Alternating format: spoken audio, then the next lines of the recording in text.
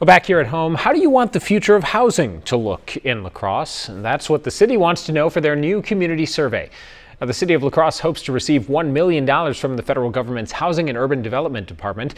In order to receive those funds, however, they do need to provide a plan on how that money will be used. So they want you to weigh in on how it should be put to use. We can't work in a vacuum, so we need to hear from our residents in the community, maybe people who are working in the community. Also our public service providers. We often will do kind of focus groups with people who are working in the public sector as well. So trying to have a variety of mechanisms for that feedback is really important.